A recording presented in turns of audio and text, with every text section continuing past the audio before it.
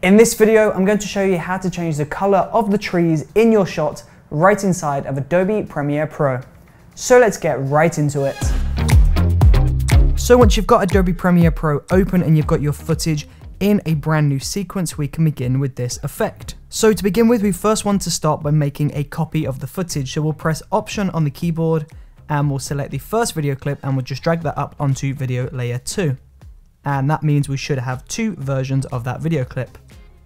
Now on video layer 2, we'll select that video, we'll go up to opacity, select the pen tool, and we'll draw a mask around the trees. Now we'll create a brand new keyframe, so we'll press the stopwatch to create a brand new keyframe. We'll go over in time, maybe 2 seconds, and we'll just update that mask so that it perfectly follows those trees. So go through the entire duration of your footage and make sure this mask is perfectly following the section of the video that you want to amend. And once this is perfectly following the footage, we need to go ahead and add some feathering. So we'll go into mask and we'll increase the mask feather. This is just going to really seamlessly blend that effect into the video. Now from here, we'll go into effects, search for change color. We'll drop change color onto video layer 2. And right inside of change color, we're going to go down to the color to change option.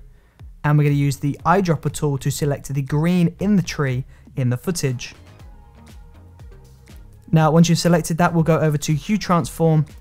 Make sure the cursor is at the very beginning of your footage and create a brand new keyframe. So press the stopwatch icon to create a brand new keyframe.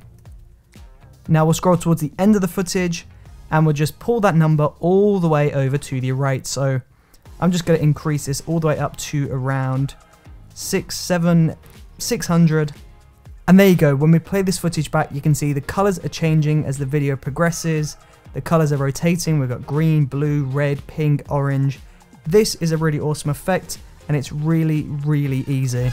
And there you go. If you enjoyed watching this video, then don't forget to subscribe to see more.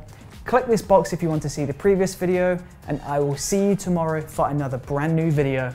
Thank you for watching.